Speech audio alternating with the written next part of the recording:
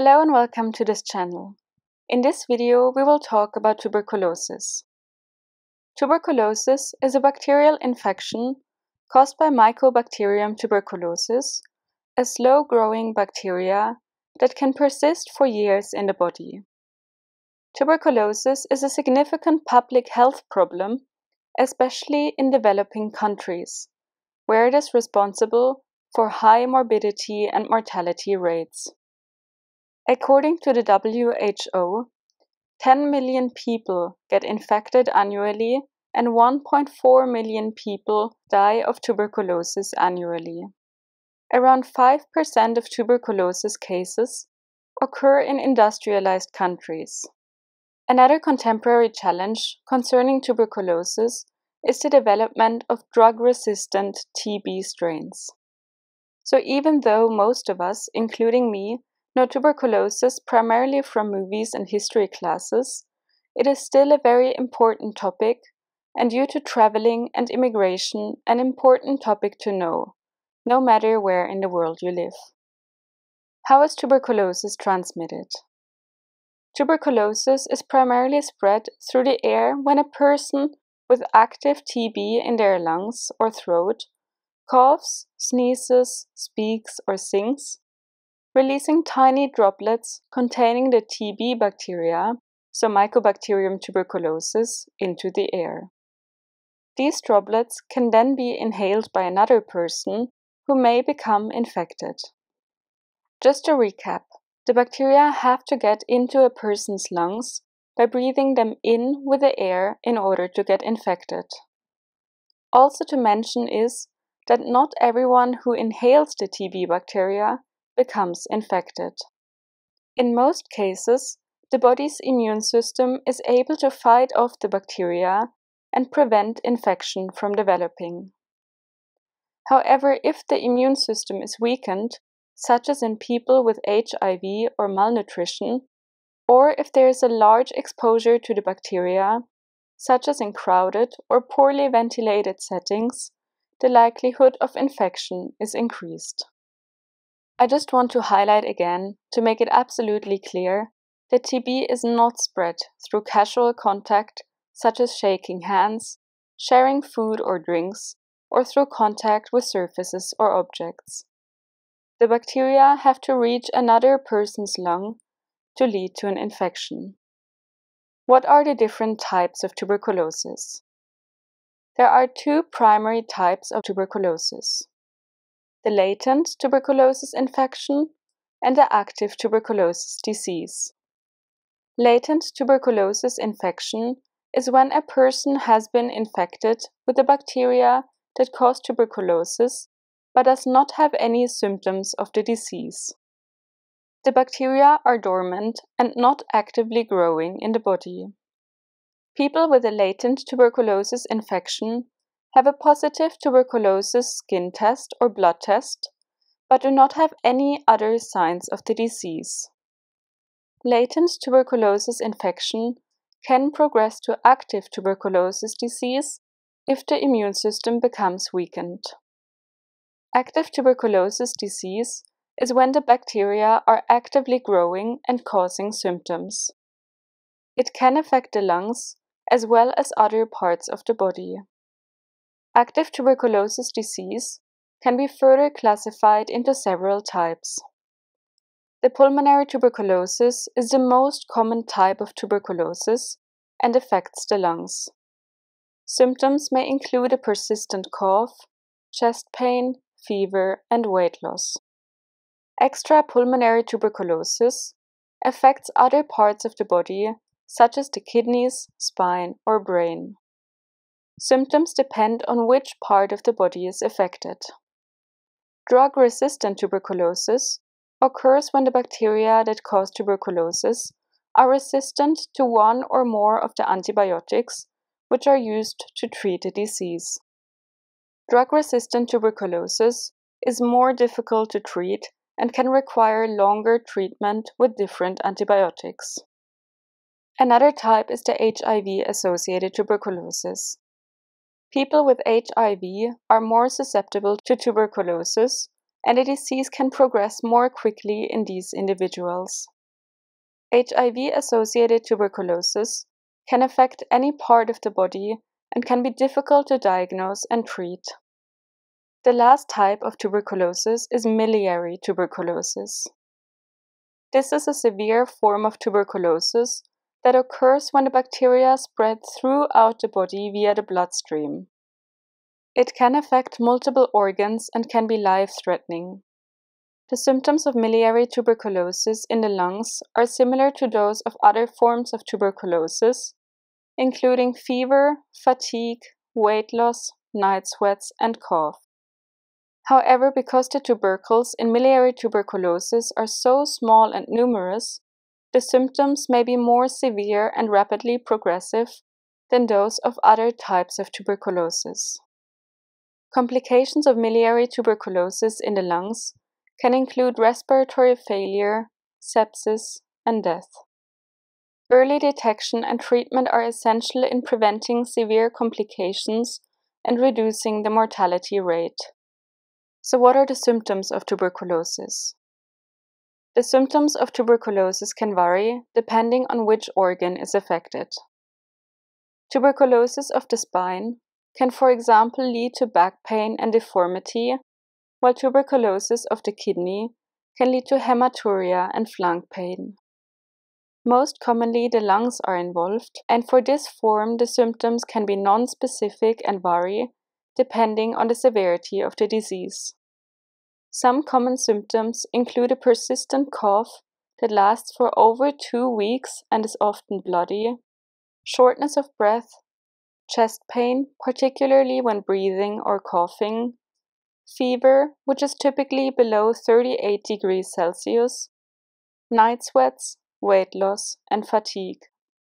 In severe cases, the disease can cause respiratory failure, which can be life-threatening. How can we diagnose pulmonary tuberculosis? Diagnosis of lung tuberculosis requires a combination of clinical evaluation, imaging studies, and laboratory tests. The most common diagnostic tool is the Mantoux tuberculin skin test, which involves injecting a small amount of purified protein derivative under the skin and evaluating the response after 48 to 72 hours. Other diagnostic tests include chest X-ray, sputum culture, and nucleic acid amplification tests. Chest X-ray is one of the most commonly used diagnostic tools for tuberculosis. There are several signs on an X-ray that can suggest the presence of tuberculosis. The first is abnormalities in the lung fields. The most common sign of tuberculosis on an X-ray is the presence of abnormalities in the lung fields. These abnormalities may appear as areas of opacity, which may be single or multiple, and can be found anywhere in the lung. The second abnormality is cavitation. Cavitation is the formation of cavities or holes within the lung tissue. It is a characteristic feature of advanced pulmonary tuberculosis and is typically seen in the upper lobes of the lungs. Another abnormality is fibrosis. Fibrosis refers to the formation of scar tissue in the lungs. It is a late-stage feature of tuberculosis and may be seen in areas of the lung where the disease has caused damage. Sometimes we can also see pleural effusion. Pleural effusion is the accumulation of fluid in the space between the lungs and the chest wall. It is a common complication of tuberculosis and may be seen on an X-ray as a wide area around the lungs. If you want to know more about pleural effusion, we have a separate video on that. Another abnormality we can sometimes see in an X-ray is lymphadenopathy. Lymphadenopathy refers to an enlargement of lymph nodes. In tuberculosis, lymph nodes in the chest may become enlarged and visible on an X-ray. Sometimes we can also see miliary tuberculosis in an X-ray. Miliary tuberculosis may appear as numerous small white spots throughout the entire lung fields. It is important to note that none of these X-ray signs are specific to tuberculosis and can be seen in other lung diseases as well. Therefore, a positive X-ray alone is not enough to diagnose tuberculosis, and additional tests, such as sputum culture, may be necessary for a definitive diagnosis. Sputum culture is a laboratory test used to diagnose tuberculosis by growing and identifying the bacteria that cause tuberculosis from a sample of sputum, so mucus coughed up from the lungs. The sputum culture is one of the most sensitive and specific tests for diagnosing tuberculosis, particularly in individuals with symptoms such as cough, fever, and weight loss. The test is usually done after a person has produced sputum for several days, as the bacteria may not always be present in the first sample. The procedure for a sputum culture involves collecting a sample of sputum from the patient and then incubating it in a specialized culture medium that encourages the growth of the tuberculosis bacteria. The culture is monitored over several weeks, during which time the bacteria grow and can be identified using specific stains and biochemical tests. Sputum culture can help determine the presence of active tuberculosis, the severity of the infection, and the drug sensitivity of the bacteria, which can guide treatment decisions. However, sputum culture may take several weeks to yield results, which can delay the diagnosis and treatment of tuberculosis. How can we diagnose extrapulmonary or latent tuberculosis? The diagnosis of extrapulmonary TB depends on the affected organ system. For example, a biopsy or aspirate may be needed to diagnose TB of the lymph nodes, bone, or joint. Vertebral TB can be diagnosed with a combination of clinical symptoms, imaging studies such as MRI, and microbiological tests such as AFB smear and the culture of biopsy specimens. Urine culture may be used to diagnose renal TB. The diagnosis of a latent tuberculosis infection is made with a tuberculin skin test or interferon gamma release assay. A tuberculin skin test involves injecting a small amount of purified protein derivative of the TB bacteria under the skin and measuring the reaction after 48 to 72 hours. Interferon gamma release assays detect the release of interferon gamma by T cells in response to specific TB antigens. A positive test result indicates exposure to TB, but does not necessarily indicate active disease.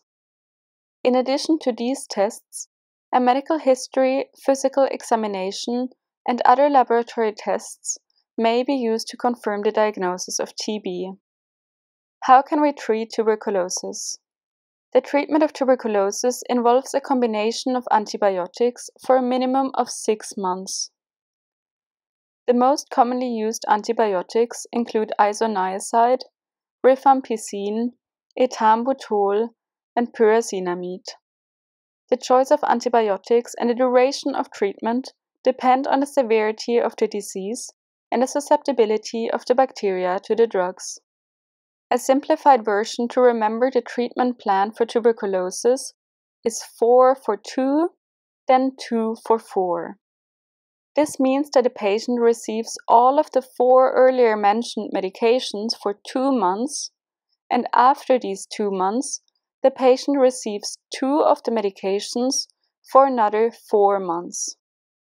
Depending on the severity of the infection, this scheme can, however, be altered.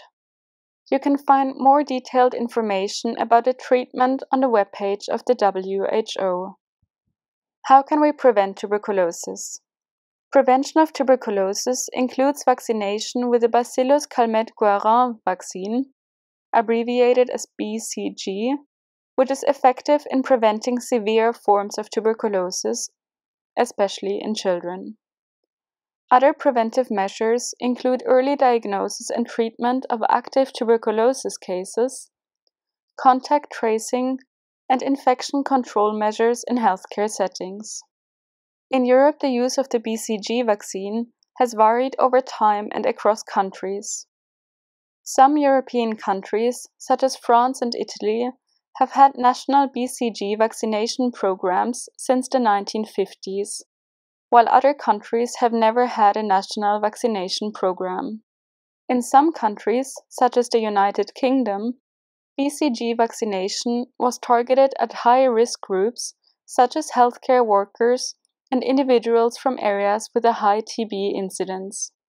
In recent years, there has been a shift away from routine BCG vaccination in many European countries due to a number of factors, including low TB incidence rates, low vaccine efficacy in some populations, and concerns about the potential for false positive results on TB screening tests in vaccinated individuals.